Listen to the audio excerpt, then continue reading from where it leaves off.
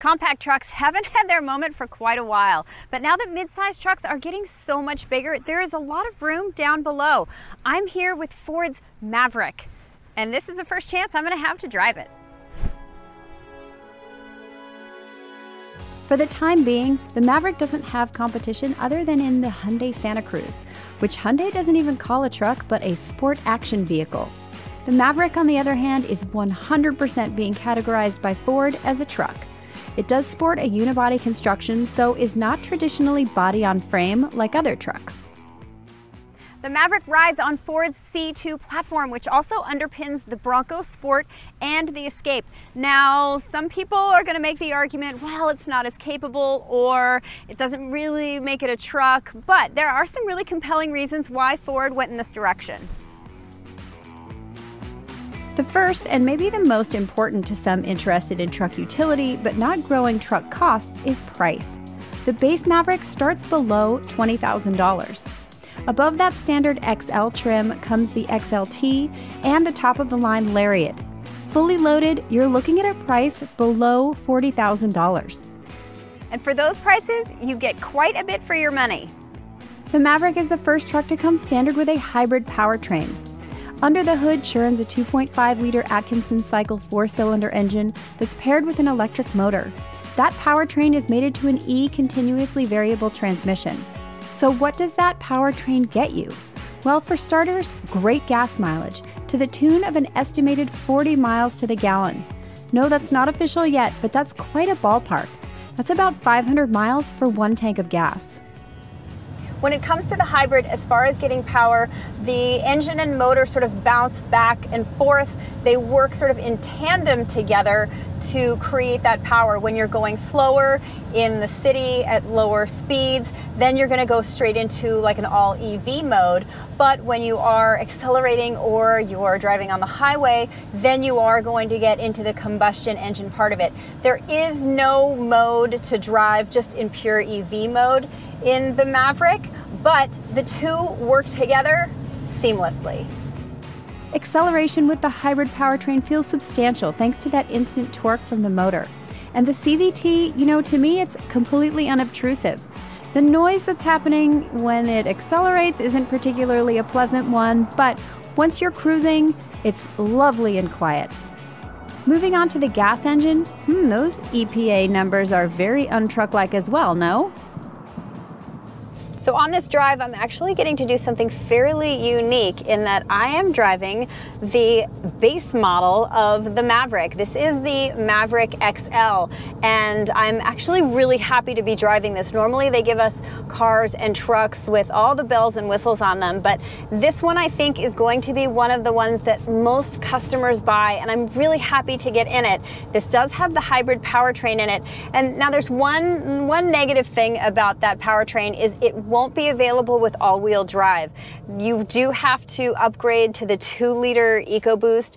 That's the engine that gets 250 horsepower, 277 pound-feet of torque, and is mated to an 8-speed automatic. On either engine, there is no transfer case on the Maverick, so there's no low gearing for greater towing or really tough off-road driving capability. Driving that more powerful 2-liter EcoBoost feels spirited.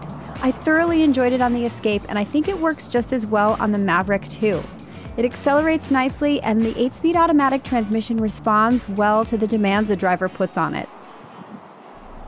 A lot of people buy trucks because of what they can do with them, like towing.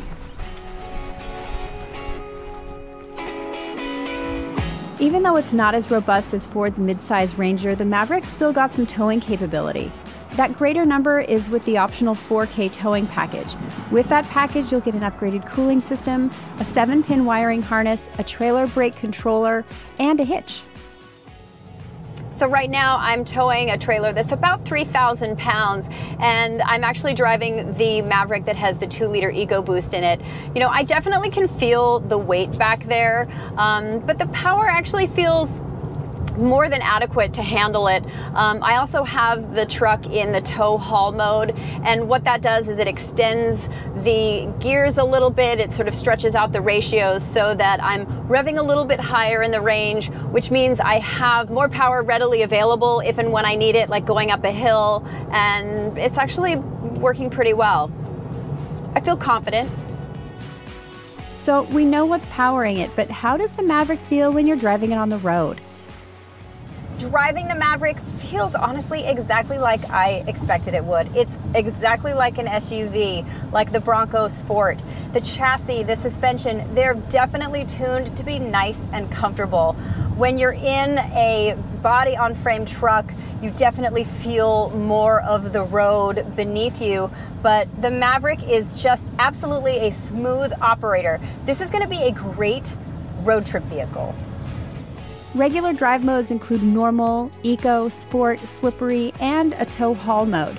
Those change throttle mapping and steering weight. Sport mode in particular gives you some giddy up when you really need it. And like I mentioned earlier, tow haul mode extends gearing ratios so you can access extra power if you're going up hills. The steering on the Maverick actually is really surprisingly nice to me. Yes, it's very electronically assisted, so no, you're not really getting any kind of feedback, but the weight on it is really good. You throw it into sport mode and it gets even heavier. For me, I love it because I just love driving an actual heavy steering car. For some people, it may take a little bit of getting used to, but I think it actually adds to a very pleasant driving experience. Visibility in the Maverick is good. I don't have any trouble seeing behind me, and there aren't really huge blind spots. As far as cabin noise goes, it's really quiet in the Maverick, unless I'm really laying on the throttle and I can hear the mechanical bits start to do their thing. I really don't hear a ton of road noise, especially, which you do get usually from a traditional truck. In fact, it is so quiet in here that you can almost hear yourself subscribing to the KBB YouTube channel. Wow. In fact, the entire experience feels much like an SUV. Speaking of the interior, I actually think it looks really great in here. There are a lot of rugged cues. Yes, there is a lot of plastic, but you know what? That's going to be really understandable just because of that inexpensive price point. But check out some of these design features that they've done here. I really like this door handle. I think it's really great to grab. There's some cool unfinished hardware here. There's some really interesting textures and two-toned colors on the interior. And speaking of, same thing with the cloth seats. Now this is the base model, the base XL model, and there's still like interesting texture and things to look at. So I really think that Ford did an excellent job as far as using the materials that they have. Now as far as comfort goes, I fit really well in here. There's tons of headroom. You can see that there's this sort of indentation here. I'm going to run into the back seat though, that because this is compact, may be a little bit challenging for some taller customers that you have back here. Behind myself, absolutely no problem at all. Again, a ton of headroom. It's really impressive. I have a lot of legroom behind my ideal seating position.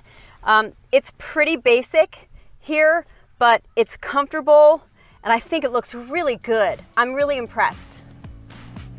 There's a lot of useful storage in here, both up front and in back, including these bins under the rear seats. Although you do lose one with the hybrid because this is where the battery lives. Ford's got accessories for the interior, but will also get owners instructions on how to 3D print their own. The Maverick is a DIYer's dream. Buyers get a standard 8-inch touchscreen for their infotainment needs, and that includes Apple CarPlay and Android Auto. Ford Pass Connect is also standard and has an embedded modem that can accommodate up to 10 users on Wi-Fi. There are standard safety features that include pre-collision warning and automatic emergency braking. But additional safety features in Ford's Copilot 360 suite of safety features is available as an additional package on every trim. For the more advanced features, including dynamic cruise control and lane centering assist, you can only get those on the top Lariat trim. For the record, Ford's lane centering assist is a really smooth system. It's one of my favorites, it doesn't feel obtrusive, and I really like it. On the Lariat Luxury package, you get extra nice features including heated seats, a premium B&O audio system, heated steering wheel, and wireless charging. So it wouldn't be a Ford truck if we didn't have an off-road package. This is the FX4 Maverick, and we're gonna get in it and see what it can do off-road. For that upgrade, you'll get all-terrain tires, some off-road monoshocks, hill descent control, and some extra skid plates for additional underbody protection. So right now I'm on a little bit of a sort of a muddy, slightly muddy, like rutted little course, and the Maverick's holding up just fine. Here's the thing though about the Maverick is your maximum ground clearance is 8.6 inches. Even with the Bronco Sport, maximum is closer to 8.8. Now, if you are going to be doing some serious off-roading, this is probably not the vehicle to be doing it in. This is a great vehicle that's going to get you to your adventure destination if you're biking or hiking or something like that. If you're looking for something that's a little bit more robust, I would say Bronco Sport for sure, or even Ranger Tremor if you really want to get into serious off-roading, but that's really not this customer. So we're going up a little incline here, and it's handling all of this really well. You can definitely hear in mud and ruts mode that it's holding the gears a little bit longer, so it's revving a little bit higher. You have that power that's more readily available to you, just in case you need it for something that's a little bit more tricky. But again, this is going to be to get you to the destination where you can have your adventure. This isn't necessarily your adventure vehicle. So let's move to the bed and see what Ford's got in store for owners back here. There are a lot of really compelling features in what Ford is calling the flex bed. Now there's only 4.5 feet of space back here, but Ford is absolutely cramming it full of options for owners. The tailgate is adjustable. There are a lot of built-in spaces to build your own storage. There are tie downs and D-rings for securing your gear, and there's even 2 bottle openers.